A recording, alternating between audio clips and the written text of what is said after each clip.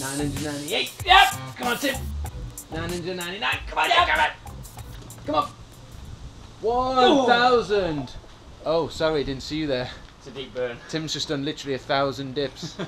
No. Minus 997.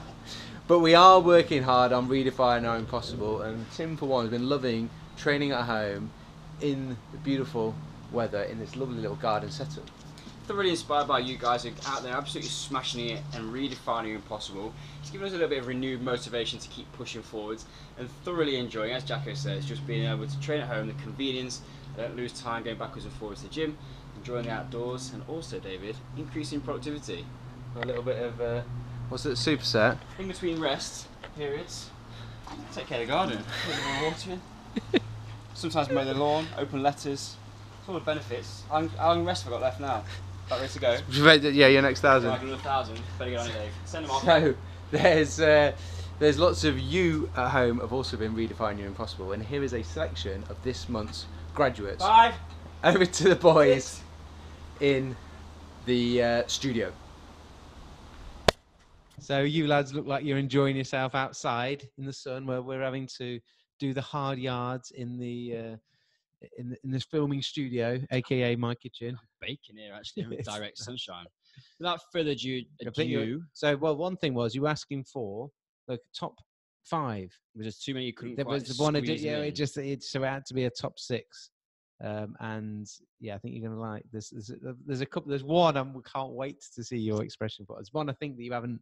Maybe I'll be wrong, but I think you haven't seen it. Roll it. Roll the tape. I just thought we'd put a little bit of the bobble on. Awkward pause. There we go. Right. Oh, now. Claire Clark. Now then. This one's been getting big raps. If you've been watching our stuff on Instagram recently, you would have seen this. School of Calisthenics virtual classroom member. This out. The control. Not a single drop in shoulder or elbow position there. Presses out, straight up. Holding top all end day. Finish. We showed a video not that Happy long ago days. where she pushed out and then didn't have the control of the legs over the top. And that has been smoothed out with some work against the wall as recommended in the virtual classroom. And there you go. She's redefined her impossible. Amazing work on that one, Claire. It's absolutely inspiring to see, Jack. Would you not agree? Yes. Right. Let's get this one going. Thomas, Dragon, now if we can listen. Dragon. Oh, rep 2. Ooh, squeeze it out. Snuck in. First 2 muscle ups. Nice. Unsure of the language and what was being said, I was assuming it was a nice bit of encouragement, and he was saying, just make sure you look after your shoulders, mate, when you go over the bar. Yeah, that is one thing. Looking good. It's that first bit. I'll show you in reverse now. So it's like it's super clean. But it's this little bit here that we just want to be careful. I mean, it's a great job to get up with the bar. We can see there that that's going back in reverse, but we really got to make sure we want to look after the shoulders, because if you do too much of these in these positions, it just doesn't work out too well for the shoulder joint. But the first couple of reps are never going to be the cleanest in the world. So you've got them in the bag. You can move forwards. Great work. That breaks down the mental barrier of like you haven't been able to get over the bar. But then what we need to make sure we're doing is we're looking after the shoulder and not putting ourselves into potentially difficult positions. Next up, let's just enjoy the last little bit of this. I thought he was going to go for a third then. He looked confident. Ruben. So he's so close. Just pause it. He's so close to getting his full like frog to handstand, and this piece in the middle, the like sort of inverted chair, and being able to control the feet going out of it. We talk to people a lot of the time. If you look at his position there up to his hips, great alignment. And we talk an awful lot about going back to the wall. Like, don't be afraid to use the wall and gradually get away from it, or use it, but just use it as little amount as possible. And this was a great example for him of get that one step towards redefining his impossible, where he's going to go through. And if you're going to play it through, you can press play. And you'll see him trying to change and get up to that full position. Needs just a little dab, and then getting away, little dab. Just use it, not trying to rely on it, but it's there to catch him. And then he ultimately gets into a great shape and holds it and controls down. So when you think about being able to go from that, once we've got the strength to get into that inverted chair position, we've now got the ability to because a lot of things going on. We're opening up at the hip, at the knee, and the feet are going to go everywhere. But he's now working with a little help from the wall, gradually using it less and less, to be able to understand and control where his feet are in relation to the rest of his body. And that is ultimately what you need to do if you're going to nail that handstand. Yeah, we often talk to people about this, about once you get to a stage like Ruben's at here, you might want to feel like you want to move away from the wall, practicing free space. We always encourage people to go back to the wall and make it a central part of your training program until you've actually really got the confidence to be able to start to stick a couple of seconds really freestanding, because it allows you to build up time on task. From a skill acquisition perspective, the wall just allows you to make those corrections and it allows you to stay in that position for longer. If you're practicing free space, as soon as you start to topple, you're gone and you've got to reset it. Yeah. So your cumulative time and attention for any given set on a handstand practice is way, way, way bigger when you're using the wall. It just needs you to manage your ego a little bit to put the work in to get there, and then just to spend the time working on that progression in that state. And you're getting that sense of reward. Whereas when you fall over all the time in freestanding space, sometimes it can be, if it's not going well, it can be a little bit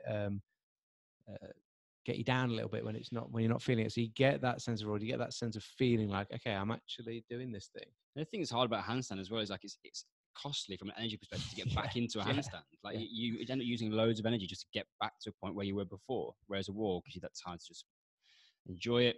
Was that number 3? Time and press it. That was number 3. I should put numbers on these, shouldn't I? Here we go. Amy. Have you seen this one?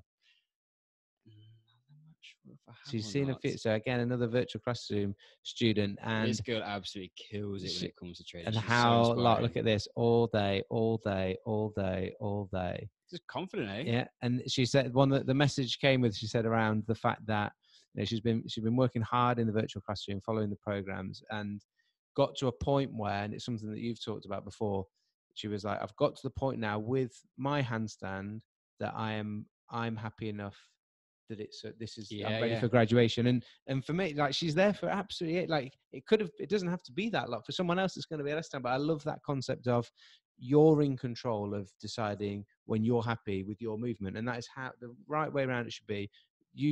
You're the one that's in control of whether you think you're happy with what you're doing. And some of the control, the adjustments that she makes, that's what a lot of us, when we're first starting out, we're missing, and we want to try and rush that process. And to make, if it go back just a smidge, where she, like, you see like the fingers and the shoulders, just like, it looks like she's going to lose it one way and then brings it back and lose the other. And that takes time to develop. That can't just happen all of a sudden. But when you do get that, when you've got the opportunity, you've got the two sort of, what's the word I'm looking for? Like adjustments, that if your feet are going too far over the top, you know how to adjust it back. And then when they start coming backwards down towards the floor, you know how to adjust them back towards the middle. When you have those two things and you start to play around with those two things in harmony, that's when you start to balance, and you can't rush that. The last thing I like is it's blatantly clear. Even though the shadows are casting over her face, there is a big smile. Yeah, 100%. Which I'm enjoying. If you like smiles, you're going to like number 5 and 6, I think. Oh, really? Yeah. There's some celebrations. Ben, James Ennis, again, virtual classroom students. Those probably dazzlers. Muscle up? I don't know. It's not got a false grip. Good eyes, Tim. Back lever. These are the red rings you wanted, don't they? Back lever. I don't want red straps. Oh, solid. Sunnies. Flatten the back Flattens out. them out, makes the adjustment in the lever position. One gets leg, the 1, gets the 2, puts the hammer down. Go on. Oh, nice. Jacko on the edit. That's looking good. There's that real nice little bit of where we're just gonna, let's see if we can just find our way back. That shape here, this is the real crux of this. And to get that point where we can hold it for a little bit longer, you've done all the right stuff. So you get in here, you got to go from that position where you've sort of still got a little bit of that spinal flexion. Just up in here, you can see a curve through. And what he's got to do is shift that weight forwards a little bit there. So it's just offsetting it. So you can all of a sudden see the head goes forward, distributing more weight either side of the base of support on the rings. So he's got that nice strong position. And then from there, that's creating the anchor. That position there. Throws it out. We could probably, just to try and get a little bit more tension through the back of the body, just point the toes a touch, just to try and help lengthen things out, which will help. I think so if we're being critical, one thing that then happens is as the other leg gets extended out, so more weight coming down at that far end, that the hip drops down from being in line with the shoulder where it was to a lower position. And so when we're trying to work, we just talked about you deciding when, look how happy he was. Well, that's the first time he's actually managed to hold some sort of shape there in his back lever. and now it's around.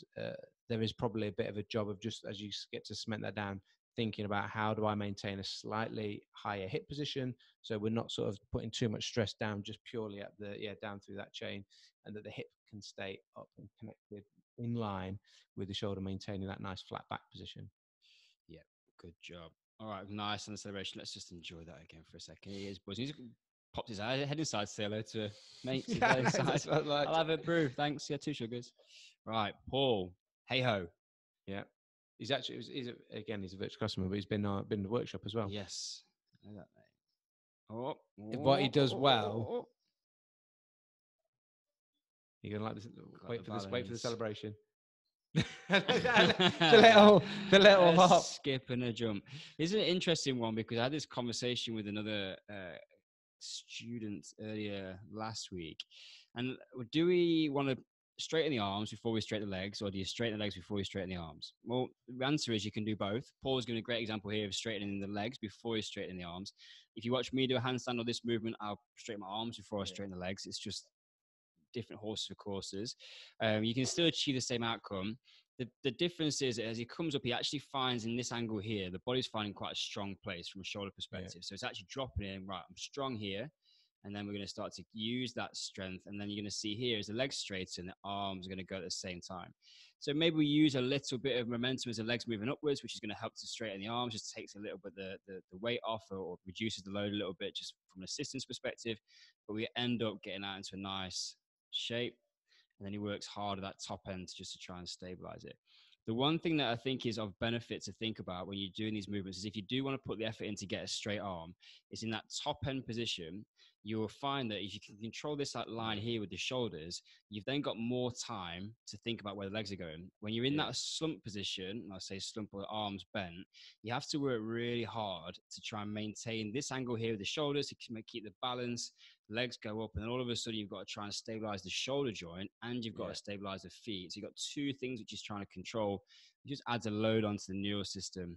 Yeah, and we'd probably say with the knees bent and the feet closer down towards the floor in that tuck position, when you're trying to have to control your balance, if he's trying to press out here, then there's less to deal with up in the sky there if those legs are stayed down once you straighten out. The other thing that he does really well with, because it's tough, is compared to Claire at the beginning, where that shoulder angle didn't change when he first takes those knees off, we get that little drop and sink down there. And what happens for a lot of us, if we start going down, there's no way we're going back up. So he does a great job strength-wise to be able to then actually get up from there, and potentially why the body knows that the legs are going to help with that. Some of it comes around to that.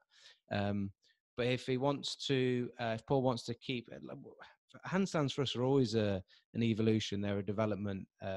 It might start with a kick up, or it starts with a frog stand. It develops into different things. If he wants to, as Tim said, work a bit more on his balance, and he's gonna benefit from having that straighter arm position. If he wants to work on the pressing strength and the control, working on being able to take those knees off at the beginning and not drop down at all. And you'll see, if you look at the 2 videos between his and Claire's, you'll see the difference of the 2. But, all of that is wrapped up on advice, tips, help for Paul, but also for you watching, that you may have similar issues going on with your frog to handstand. And it's all wrapped up in the fact that that's the first time he's actually managed to get up and hold it, and that is something to be celebrated. And you saw 100%. the key thing about it, the best thing about all of it is when he comes down, he is pumped. And if you're pumped like that, you're going to go back to the gym and you're wherever you train, you're going to carry on your training, you're going to carry on your progress. Yeah, don't be too hard on yourself. So it's easy for us to sit here and sort of pick points that we would say you could improve, but when you've done something like a handstand and you got there and held it for the first time, take that as a massive win, then decide what you want to do with it. That might be enough. You might never do anything with it again, but that's up to you.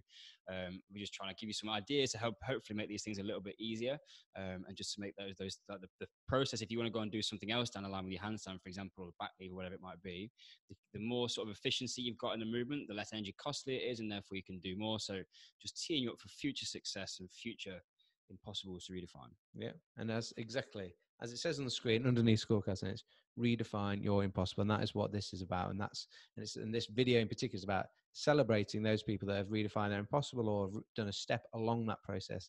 And hopefully you watching get the inspiration from seeing them, as well as hopefully some tips and advice that you might also a little bit, so you might be struggling with, that's going to help you to redefine yours. So if you've got a video you want to send us, if you've graduated, if you've got to a point where you've done something which you're happy with, which you think is ready for graduation, please send it to us. You can drop it to us on an email, or you can send it to us direct on Instagram via DM. Yep. Email address, Jacko? Or Facebook.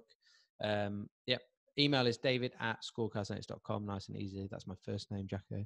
And even if you're just a step along the way and you just need some help and some advice, and you're like, this isn't my graduation video, but I'm doing this, I need a little bit of help, then feel free to send us those, and we were always here to help you with your progress along the way. If you really feel like you want a full program to follow, and you want that sort of week by week, step by step way through to some of these movements, and want to join the community of people inside the virtual classroom, then you can get, we've got a few different options now. Actually, we've got the beginners membership, which is only £10 a month, and we've got the full membership, which is absolutely everything in there, which is 25, but you get a 7-day free trial of that, so you can try it for a week and see if it is right for you.